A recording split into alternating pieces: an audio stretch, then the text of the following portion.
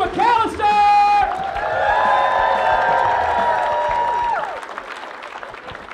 Thank you guys, hooray for me. Thank you, appreciate it.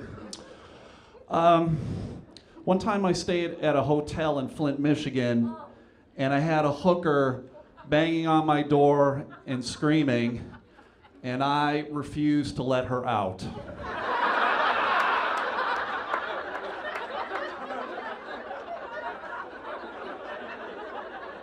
Have I established my character? Do you know what I'm going to say now? You know what I'm going to say? Okay, very good. Fantastic, everybody. This is awesome. Didn't always want to be a comedian. When I was a kid, I thought I could be like a lawyer or a doctor or president or something like that. And then I realized I was too stupid to be any of those things. And I thought, all right, I'm going to be a traffic reporter. That's what I'm going to shoot for. Traffic. Back in the days when they flew in the helicopter and they were on TV, right? That's an awesome job, right? You're in a helicopter, you're on TV, right? Greatest job ever. I know I'd be fired on day one, though, everybody. I would have been fired on day one because they would have been in the newsroom. They'd be like, all right, let's go to Stu McCallister in the traffic helicopter. And it'd be me. I'd be like, oh, my God, it's a hell of a mess out here, everybody. You aren't going anywhere. Huge traffic jam on 69. I don't know who started it. Probably an Asian guy. I don't know. Back to you in the studio, right? Fired day one. I'm not. I'm stupid. Stupid human being. Dumb. 45 years old, I still make dumb decisions. I make dumb decisions. You can't see in the back, people here in the front. You can see, I'm wearing Champion shoes, everybody. You see that? I'm wearing Champion shoes. You know who wears Champions? Not champions, everybody. No champions have ever worn these shoes. You buy these at Payless shoe stores, everybody. No champion has ever walked into that store. And if they did, they walked out a loser. I'm telling you, everybody. These shoes cost $20. Kids in China are going, yeah, those are poorly made shoes. There's no arch support. Nobody should ever wear those shoes. Nobody. So I wear Champion shoes. Everybody wear Champion shoes. I also donate plasma. Everybody, how about that? That's a bad decision. Everybody donate plasma, right? They put needles and tubes into me. I give them plasma. They give me $20 that I use to buy Champion shoes. Everybody, it's like, this weird cycle of badness. There's weird people who donate too at plasma centers, strange people in there. Last time I donated, I'm sitting there, I'm on the desk or the chair thing, and there's a woman on the other side from me. She's donating, got the tubes and needles in her and everything, right? And she's on her phone though, and I don't know who she's talking to, but she's explaining to them the difference between a misdemeanor and a felony. And it went a little something like this. It was like, no, honey, a misdemeanor is when you sell weed. A felony is when you stab a son of a bitch for weed. Like, wow, that sounds like a jailhouse lawyer. That's what it sounds like. Just so you know, she also was wearing Champion shoes. Everybody, she was wearing Champion shoes. A lot of mistakes are made at the Plasma Donation Center. So. It's funny. 45 years old, I got glasses for the first time this year. I got glasses for the first time because I'm dying slowly, apparently, is what's going on. And I didn't know what to expect when you get glasses, right? Like, you just don't go in, grab them, put them on, leave, right? Someone's got to put them on your face, right, sir? They put them on your face, make sure they fit appropriately, right? So I'm sitting at the desk, woman's on the other side of the desk putting the glasses on my face, right? Boobs right there in my face, everybody, right there in my face. Yeah. I tried on 86 pairs of glasses that day, everybody. I went to the kids section too. I didn't really care, but I didn't care. It was like, I like Hello Kitty. That's pretty sweet. They got sweet stickers. Sweet pink's my color. Pink is my color. Don't judge me, everybody. Don't judge me. It's pretty sweet, man. You just can't motorboat the optician. Don't try to motorboat her, everybody. Don't. They get a little upset. They bounce you. Just tip her $1. That's all you need to do. Just tip her $1. Everything's cool. She's cool with that. So it's strange.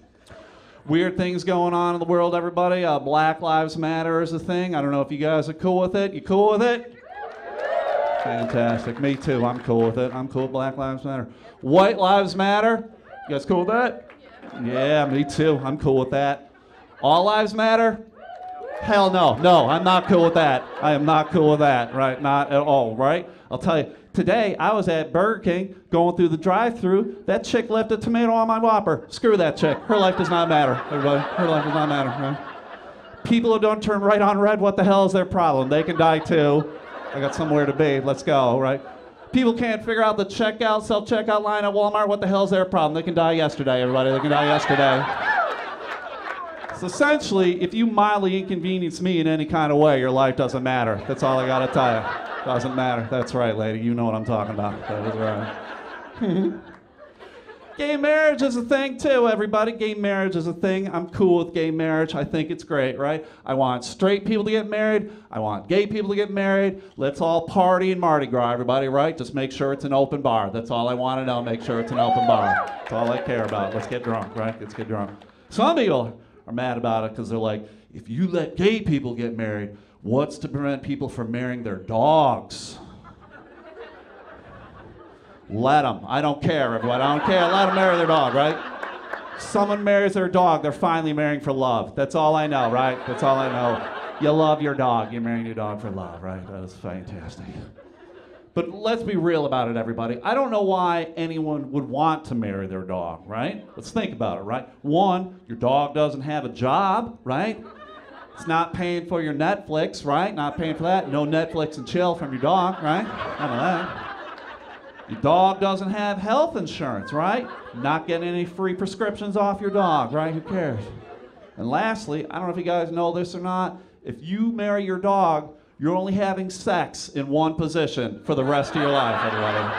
Yeah. And that's 69. I don't know if you guys knew that or not, that's 69. So marry the right sized dog or it gets weird. Nobody marries pugs. That's all I know. Nobody marries pugs.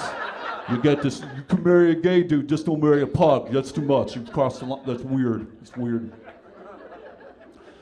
I wandered into a gay bar last week. It was kind of weird. I'm not gay. I didn't know the bar was gay, and I learned some things, everybody. And I want to learn you what I learned. Okay, you guys ready for this? Buckle up, Buttercup. Let's do this nonsense, right?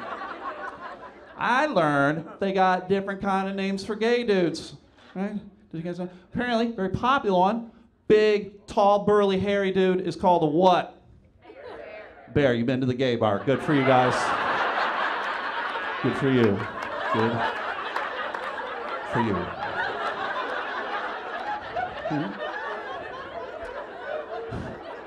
Smaller version of the bear, everybody. Smaller version of the bear. Not quite as tall, still kind of stocky and hairy. Those guys are called beavers. That's weird to me because I would think gay guys would want nothing to do with beavers, but what do I know? I'm not gay. I'm not gay. I don't know these things. I found out that night, everybody, that I am a giraffe. Yeah. And a giraffe is a tall, gangly guy that no one wants to have sex with. So that's a giraffe. I just wanted a free drink. That's all I wanted, everybody. That's all I wanted. Hey, I'm Stu McCallister. You guys were a lot of fun. Thanks for coming out, Andy. You guys were great. Flowers.